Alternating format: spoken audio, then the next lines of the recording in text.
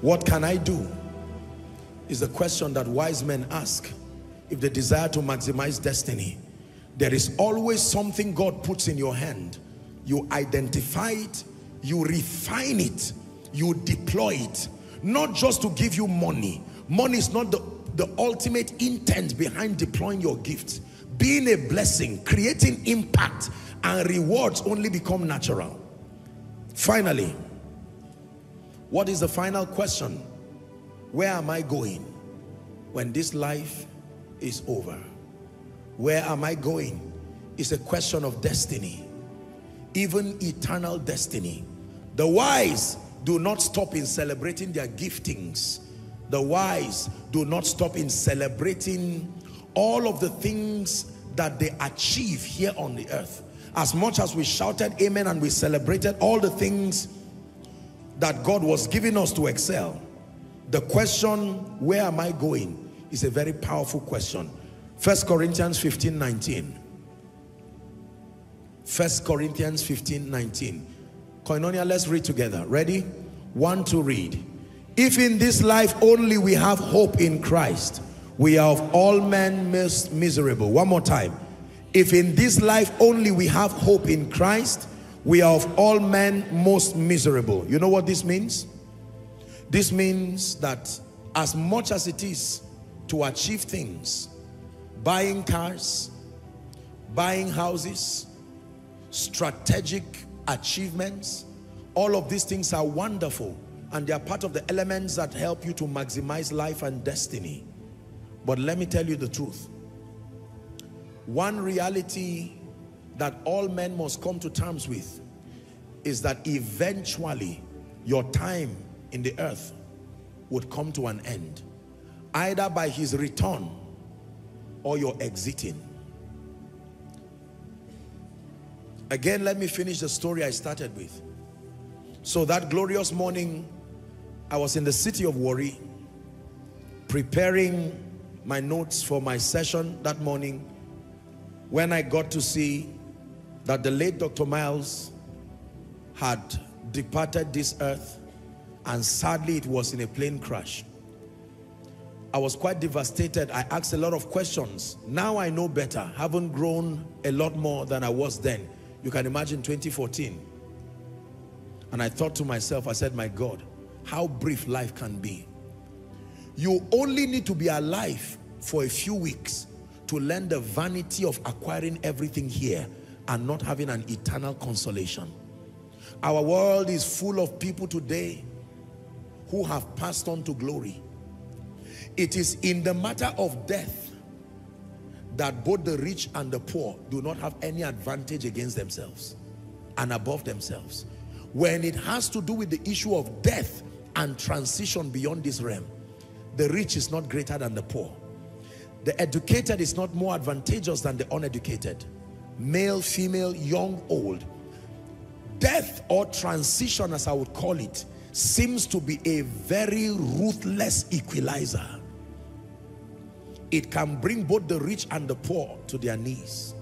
It can bring both the learned and the unlearned to their knees. It brings whites and blacks to their knees.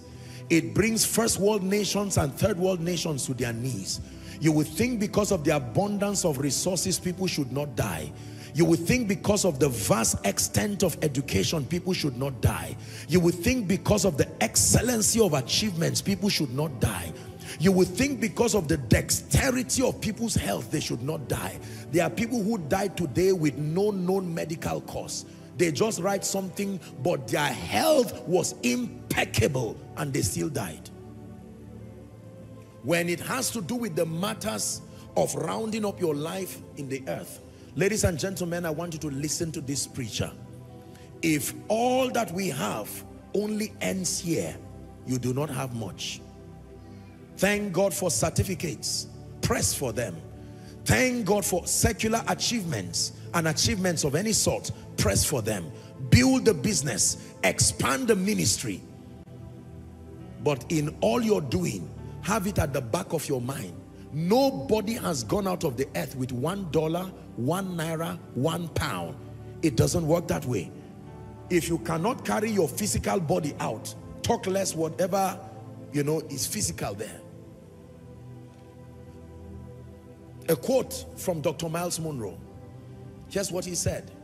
The richest place on earth is not the gold mines in Congo or South Africa or some part of Africa. It's not the oil mines in Nigeria and the Middle East.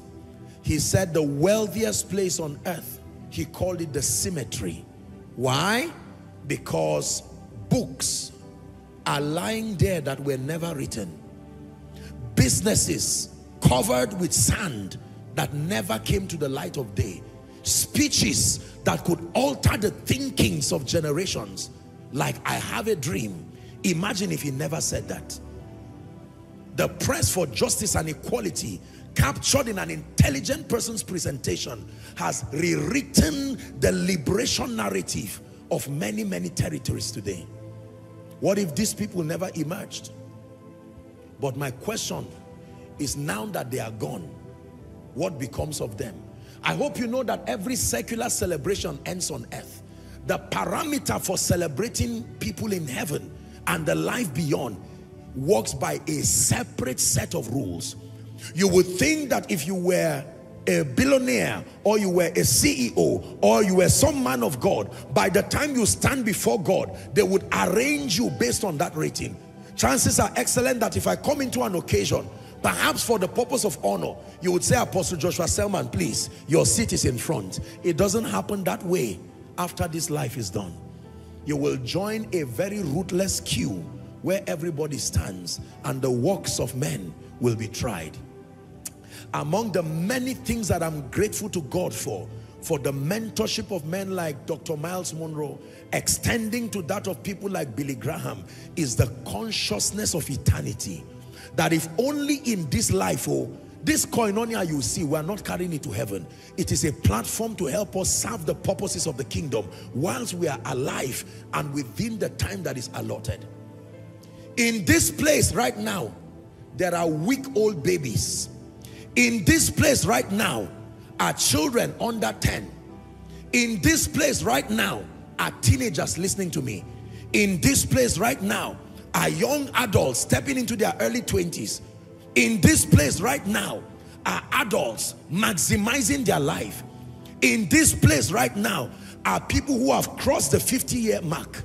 In this place right now are people who are rounding up their lives. Death is a strange equalizer.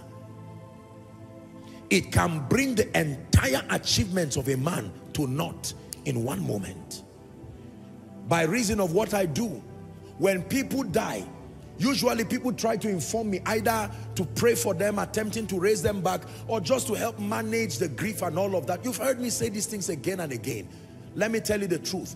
If you've stood before many dead bodies, there is a sermon only a dead body can preach. That body has to be dead to preach that sermon. And I have listened to the sermons that have come from many dead bodies. Great bodies, but now dead bodies. Educated bodies, but now dead bodies. Warrior bodies, excellent in stature. Sickly bodies, healthy bodies that died. And all of them lie before life. The end of the achievement of all men is provided you are breathing. If you are not breathing, the story is over as far as this realm is concerned. The only thing you can transport out of this realm is one singular relationship backed up by your years of investment to the kingdom. These are the only things that sustain the power to have value beyond life. Dr. Miles taught us that in all our achievements, we should not be carried away by mundane things. We will build the houses. We will feed the poor. We will extend the influence to the farthest points as God grants grace. But in all that doing, we will not forget to remind ourselves and remind all those who are within our care. The Bible says in Acts chapter 20 and verse 28, it says, take heed to yourself first, and then to the flock over which the Holy Ghost had made you overseers to feed the church of God, which he purchased with his own blood. Take heed to yourself. I've preached it many times here. I won't die young by the grace of God, but I will never fear death. Never. It is unnecessary to fear death when Jesus is in your heart. It is unnecessary to fear death when you have found your place in life and you are spending your life serving him. For me, like Paul, I will emphasize again, as I've done, to live is Christ and to die is gain. You don't run away from profit. The reason why we contend for longevity is not the fear of death. It is to allow us ample time to serve the purposes of the kingdom within the script allotted for us. Listen to me. If Christ tarries, a day will come, nobody looking at me here will be in the earth. It will be another set of people. The same way there were other sets of people before our arrival. The wisdom here is that in all your getting degrees, in all your pressing to be an exceptional person, in all your passion to do ministry and excel in ministry, in all your passion to want to get financial resources, as important as they are, in all your desire to maximize destiny, as we titled this talk, it is important for you to have it at the back of your mind that anything without Jesus only ends here. The continuation of your relevance is directly connected to your being with Jesus and your receiving his life. I have seen people die. I know they were not saved. It was a painful feeling, because based on the authority of scripture, the destiny of all sinners and all believers, unbelievers, is defined. As painful as that may be, maybe some of them were your loved ones. Today, right now, it's an uncomfortable truth. But if we are to judge by the integrity of scripture, we know where they are, and it is not a good place. Some of them left this morning. Some of them left last week. Some of them entered the new year. We laughed together, but they are gone today. Some of them laughed when we preached. They mocked when we cried, calling the name of Jesus. They mocked to scorn as we rolled before the King of Kings. And for them, destiny has folded. Someone came to church tonight, and in the midst of all you have heard me teach, you shouted amen for promotion. You shouted amen for increase. You shouted amen for prophetic relocation. I hope you will shout amen when I mention Jesus. I hope you will shout amen when I mention the wisest question that all men must ask and answer. Now listen, you can delay in answering every other question I ask. Life will forgive you. But there is one question that when you delay, the consequence is eternal. There are people who would discover and answer the question, who am I, when they are 40 or 50. It's not the best, but at least it's better than nothing. There are others who will answer the question, where am I coming from, late in life. There are others who will answer the question, why am I here, late in life. There are others who will answer the question, what do I have, late in life. Life will forgive you. Even Abraham, he started a major part of his journey from 75. Life forgave him. But can I tell you the truth? There is one question that even if you answer and you do not answer properly, both life and eternity will not forgive you. That is the question, where are you going from here?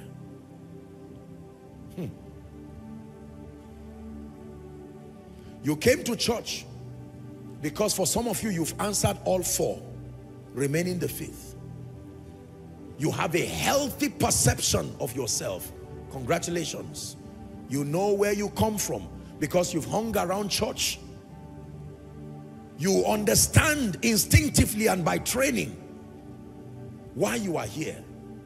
You have a vast understanding of your potentials. You've attended all kinds of leadership seminars, and they have trained you into piecing together your value. You can articulate them with uncanny mastery. But the one question the Lord is asking you tonight, and this wraps up my contemplation with us today, and also in honor to the late Dr. Miles Monroe, where are you going? I'm not sure when Dr. Miles Monroe said that he knew that he would soon be gone. I'm not sure. I never heard him say that he was going to go early, even though I heard him say very confidently that even if he left early, it didn't matter. Little did he know he was prophesying. And truly he left. All of us will not go the same day. Our times are in the hands of God. There are those who started this year. You know some of them. Today they've joined the cloud of witnesses, and some painfully are in hell. My final call to you is that the greatest secret of your confidence in life should not be the cars that are parked in your garage, not the amounts that are stashed in your account, not the certificates that you have, not the jewelries that are stashed in your box, not the clothes that fill your room, not the awards that decorate your office, not the paraphernalia that life has brought around you. The greatest basis of your confidence should be that in all of this, if all I have is Jesus, I've got something more than gold. I will tell it to the world, Jesus is more than gold. I don't know how true it is, but I was told that one great giant of faith years ago, when he left, they went to search his accounts and search other things, hoping that there would be so much money there. And I don't know, they didn't find as much as would be expected. And according to the story, the people were surprised. This man was so wealthy. We knew him to be wealthy while he served. What suddenly happened that he's long gone? It was told that the man would put a big table to eat and invite everybody and say, come and dine and eat. Honestly, let me tell you, don't wait till you are old before you understand the vanity of life without Christ. No certificate will replace your refusal of Jesus when life is done.